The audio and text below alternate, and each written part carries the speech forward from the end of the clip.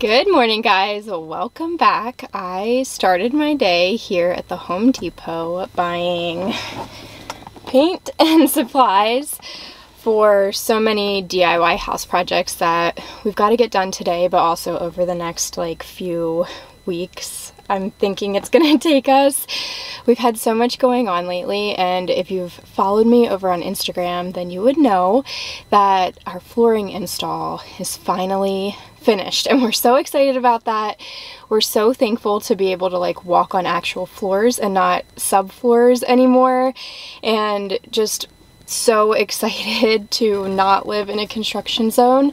But part of that process still needs to be done. All of the caulking, priming, painting, drywall repair, everything like that is on us. So we're going to be working on that probably room by room or space by space over the next few weeks. Both of our kids' rooms are already reset. We wanted to make sure that we got their spaces back in order as soon as possible because they were just tapped out. They had been so fatigued by the construction zone that was our house, and they needed their spaces back. So we did that. Mine and Derek's room is the one that I'm going to be working on today. We have a lot of caulking to do in there, a lot of trim painting and door painting and all of the painting. We want to reset the furniture, do a little bit of a bedroom decor restyle almost, and just create this peaceful sanctuary space for us to be able to rest at the end of every day, because we have a lot of long work days with tedious, time-consuming work ahead of us. So we want to have somewhere to ground us and reset and help propel that momentum and keep that stamina going to finish the rest of the house. We've got to work on the kitchen, the dining area, the living room, the playroom. I mean, the floors are done in there, but that's about it. So we've got so much going on coming up over the next couple of weeks. But today we're focusing on kind of like a mini bedroom makeover. So anyway, I grabbed some paint. This is the Behr cabinet door and trim enamel. It specifically said door and trim, so that's why I got it, and it's in a satin finish. This is the color Swiss Coffee by Benjamin Moore. I got that in the 75% strength, and we're going to use that for all of our baseboards, the top trim, the trim around the door casings, and our closet and our bedroom door. So much painting that we're going to do today. So let's get home and start caulking and getting all of the prep work done so that we can paint it and reset our furniture. Okay, so this is our starting point in here, and you can see all of the furniture is just kind of pushed into the center of the room so that we can still have access to the baseboards, which need to be caulked and painted. Luckily, they are pre-primed, so I don't have to do any of that, but you can see the gap there, so we need to close that seam with caulk, and then also the nail holes from the brad nails that you use to secure them in the wall, we need to caulk those as well, so it's a seamless finish. Thankfully, I don't really have any caulking that I'm going to need to do over here, but I am going to paint all of that top crown molding or trim, whatever it's called, the door trim and casings, and then our closet doors, our bedroom door, and just give it all a more polished, seamless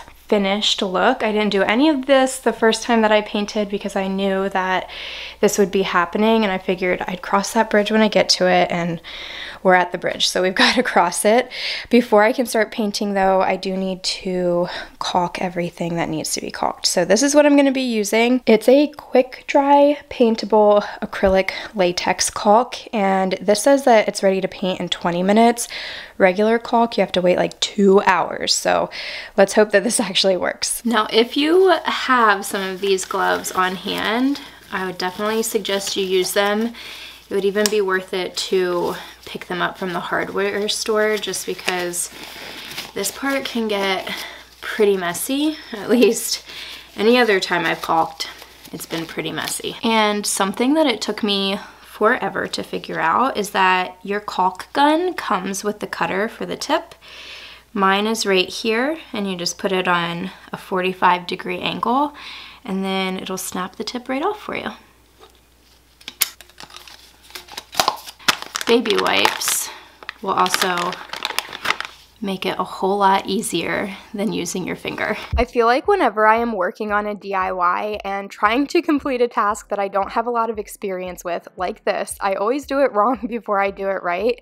So I started out by using the caulk gun first and then coming in with the baby wipe to clean up, and it did work, but it was very messy and required a lot more effort.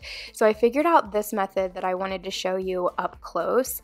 I held the caulk gun at an angle to the seam of the baseboards, put that baby wipe in front of it, and then just made sure that I was pulling the trigger at an even pace, not kind of pumping out too much at one time. I pulled both the baby wipe and the caulk at the same time, and it was just effortless. I got a lot of really good long runs out of this. Very minimal cleanup, very minimal excess, almost no waste of the product at all. And it just worked really well. So I wanted to show you that in case you have a project like this coming up. These corners always feel like they're a little bit more difficult because the gaps can be wider and there's a lot of these little nail holes to fill in all of these areas. So what I like to do is turn my caulk this way, kind of pointed up. So every time I'm on the baseboard, it's more from the side. But in these corners, I want to point it up from the floor so that I'm not dragging it down, but instead dragging it up. And I like to fold my little baby wipe so that it's easier to handle and work with. And I just kind of settle that under the tip of my caulk gun, and this is going to protect my floors. And then I start down here in this corner, and slow and steady wins the race here. So just caulking little bits with even pressure, coming in behind it to clean up any of that excess. And as I clean up, I'll use that to fill the nail holes. This way we're not wasting the material and we're not making a huge mess. If you go in with more, then that means it's more to clean up. So just taking my time to do it slowly and get it done right the first time so that we have much easier time here, minimal cleanup, and it'll paint like a dream. So if you pay attention to the baseboards, you'll see that in some areas they're a lot tighter to the wall than others. And so in those tight spaces, I can pretty much do just one bead of caulk. It goes in a straight run and that's all there is to it. But then in those larger gaps, it requires a lot more product to fill them and to have that seamless finish. So you might see me go back a couple more times or do a little bit extra cleanup because it does require extra product, things like that. And I just wanted to point it out to you in case you are also working on a project like this. I know that when these things come up, it can feel like this is so wrong, you've done something wrong, or you're not quite nailing the method and you need to troubleshoot and figure it out. I just wanted to let you know that this is totally normal. This is how it is in almost everyone's house, but most people don't see it because they're not DIYing it. It's being done by a professional. I had a contractor say to me once, just think long-term, wait till you see the finished product, and just know that caulk and putty are your buddy. And I thought that was so funny, but it's so true. So I wanted to pass it along if any of you are going to be attempting a DIY project like this, just to make sure that you don't get discouraged or feel like you shouldn't even attempt to do it yourself because you don't know what you're doing. It's fine. None of us know what we're doing until we figure it out, right? And you will figure it out. These hiccups are okay. They're not even really hiccups. It's common. This stuff happens. So anyway, I wanted to point that out and those words of encouragement so that if you are working on a project like this or thinking about a project like this, you know what the reality of it looks like and you can be prepared and kind of keep that in the back of your head to keep you pushing forward even through those extra frustrating parts.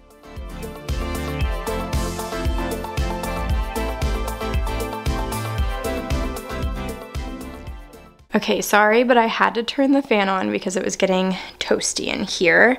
But I have all of the baseboards caulked. It's looking really good, pretty seamless, and I just need to wait for that to dry before I can start painting them.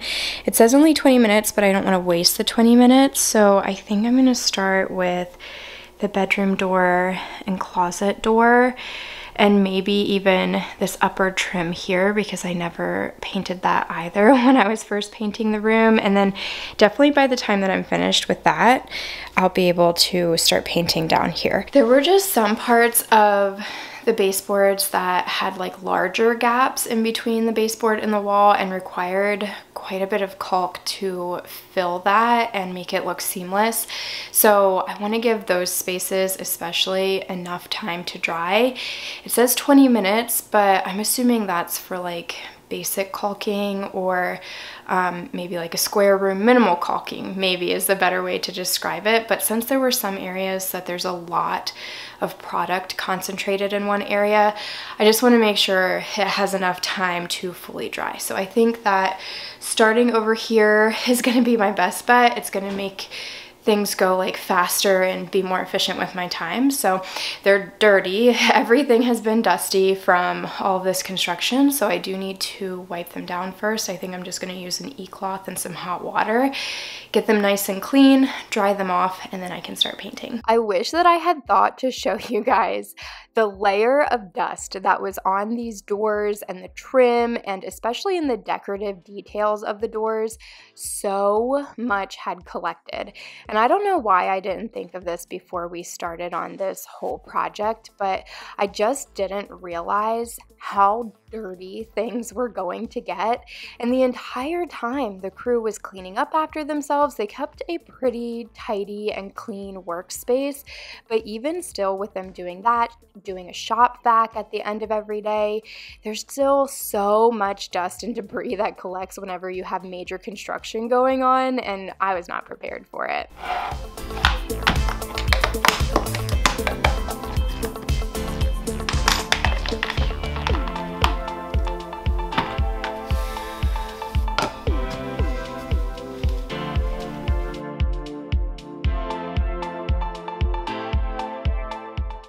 If you have doors or trim that look like mine, where they're pretty textured and have a lot of decorative features, and you're wanting to paint them, I would highly recommend that you do it this way, using a combination of both a paintbrush and a foam roller.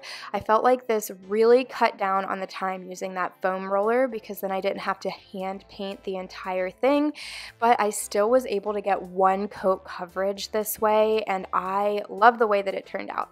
So I'm just using the paintbrush on the entire door frame, all of the trim around it, because the foam roller definitely wasn't going to work there. I also cut in around the doorknob and the hinges, and then those decorative cutouts on the door, I made sure to use my brush as well. And once I got into the actual door portion, I was pretty sloppy, but also the trim is wide enough that I didn't have to go too slow. It was really just on the very edges, like around the walls and around the hinges and things, that I had to be super careful about what I was doing. But this is a real-time clip, and you can see how fast I was actually painting in real life. And then once I had gotten into all of those decorative areas, I went back in with the foam roller on all of the flat portions, and it worked out great. At first I was a little worried because there isn't any nap to this foam roller, and there is a lot of texture on the wall, but that wasn't a problem at all. It got right in there. I just had to apply a little bit of pressure, and I got some really clean lines this way. It looks absolutely beautiful, and I'm really happy with the way that it turned out. So if you're going to be painting the doors in your house, the trim, all of that tedious paint work, consider getting a foam roller as well, because it can help you out a ton and save so much time.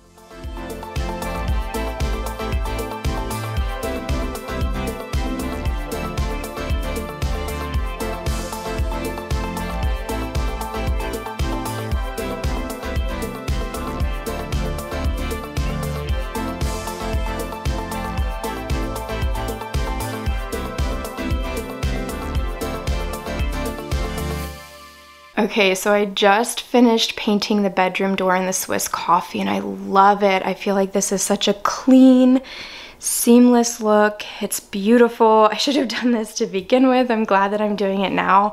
And you can really see the difference now compared to like the closet doors, which are just a stock shelf white paint for trim. Let me back up into this angle. It's just such a different look. It makes a huge difference. So I'm loving it. I'm really happy that I went this route. Obviously, this could end up being something that's just a short-term trend and that people go back to that classic look of like the crisp white baseboards and crown molding, window casings, door frames, things like that. Or if that's your current style, that is totally fine too. It's beautiful as well. But for now, I love the way that this looks. I'm digging this trend. I hope it sticks around for a while. If it does shift back though, it's just paint. It's easy to paint over. It's easy to change. Nothing like this is permanent, so it's okay. I'm enjoying this look compared to this look, so I'm gonna keep going and paint the closet doors next, but I don't think I'm gonna film that because the dresser is right in front of it. It's hard to get to, and it's also hard to set up the camera. So I'm gonna paint that, and then I will bring you back and show you what I do with the baseboards. Okay, both of the doors are matching now. I love the way that that looks. I think that they are gonna dry a little lighter, or at least I hope so, because looking at them now, they look darker than the wall color, but let's just hope that it dries lighter than how it's looking right this second. But we're gonna move on to the trim. I have a brush and a roller here, and I'm gonna show you guys a trick for how you can paint all of the baseboards without having to tape off and not ruin your floors. And it's just this. This is a piece of cardstock. You could also use a file folder, but I like the cardstock because some of these areas are tighter than others, and a file folder is thicker than this, so it might have a hard time getting under it. But you just slide it under here like this. You can use your roller along the edge, and that way you can get all the way down there, get crisp, clean lines without getting it on your floor. Then you just pull it out and keep going. I have a couple of real-time clips for you here because I wanted you to be able to see how I was painting. So up on the top portion of the trim, I wanted crisp, clean lines. So I was making sure to go very slow, really taking my time. And then as I moved down the baseboard with my paintbrush, I could go just a little faster, but I still wanted to make sure that I was getting into all of those little crevices of the detailed portion of the baseboards. Then once I got to the flatter portion, I was able to use my foam roller and that cardstock and just push the cardstock along as I was rolling the paint on, and this worked beautifully. It saved me so much time for having to do any kind of taping or putting down anything to protect the floors besides the cardstock. It saved me a lot of time there, but it also saved me a lot of time compared to having to hand paint the entire baseboard. So I got the whole room done in I think 30 or 35 minutes, and I was able to get one coat coverage with this as well, so I didn't have to go in for a second pass. I just let it dry completely, and it was completely opaque. Now, of course, there are still going to be like sometimes tiny little spatters or drip marks, or you'll see where my cardstock doesn't quite get all the way to the seam and I didn't notice. When that happens, no need to freak out. Just use a baby wipe or a wet washcloth or a wet paper towel and just clean it up immediately, and it'll be like it never happened, especially on hard floors like this. We have LVP flooring and it was wiping away no problem.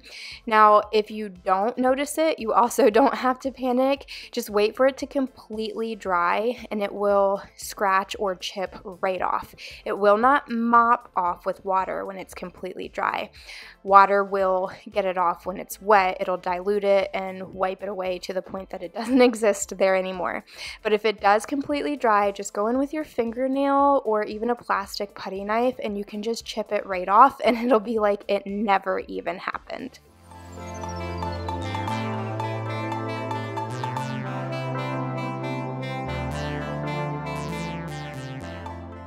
Day 2, all of the doors, trim, crown molding, and baseboards have been painted. They are dry. Earlier today I took off the blinds from the window so that I could paint the window frame and windowsill because I forgot to do that yesterday. It's been about an hour and a half now, so it should be dry enough for us to put our furniture back. We need to move our dresser over here. We need to move those nesting tables back to this side of the room, obviously put down our area rug and get the bed back where it belongs, and then we can finish up in this space, do all of the decor, and get it all reset and put back together.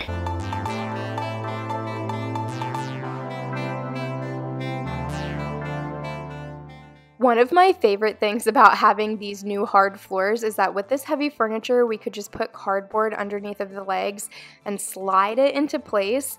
When we had the carpet, we could not do that. It would get snagged on the carpet, it wouldn't stay under there, and I'd have to lift it, which is really difficult on me. If you've been around for a while, you know that I was in a really bad car accident a few years ago and suffered a pretty substantial back and neck injury, and so moving furniture like this is just not fun, but it really was a breeze using that cardboard method. So if you have hard floors and you're moving furniture around, I would definitely suggest that.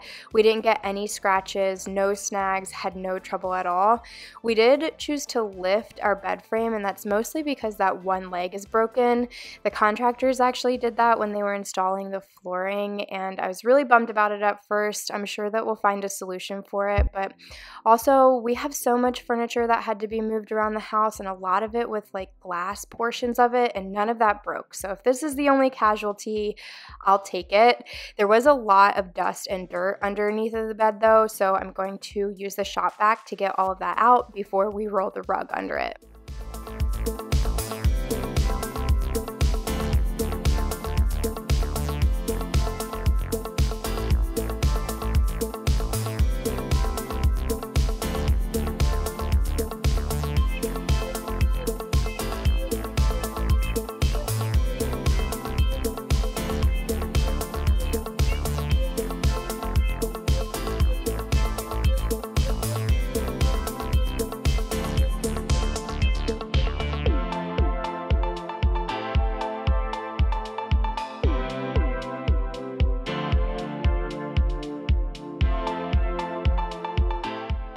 This is how our bed ended up looking, and I love it. It's so light and casual and airy for the summertime, but I love all of the textures here. There's so much interest without being suffocating under a big heavy duvet or a quilt. But once I had gotten all of that set up, I moved on to our dresser, and it desperately needed to be wiped down. You could see that big layer of dust that had collected, and then I'm going to do a little bit of minimal decorating over here, and that's going to be a theme throughout this entire room, is keeping things very minimal. I love these stems from A Floral. They're currently on sale, and it only took 2 to fill that vase, so check the description box if you're looking for links to anything that you see in today's video. I always try to do my best to link everything that I can, and if I can't find things available online, then I link similar items at a similar price point, just so that you can kind of shop the look if you are wanting to recreate this in your own space. In this corner, I kept it really simple again, just choosing this tree. It's a faux tree from Studio McGee's collection, I think, a couple of years ago, and it's just absolutely gorgeous. And then finishing up on my desk is going to be it for the entire room. It is very simple, very minimal, like I said, but just so peaceful and serene, and it is exactly what we were going for. We were just so happy to have this space.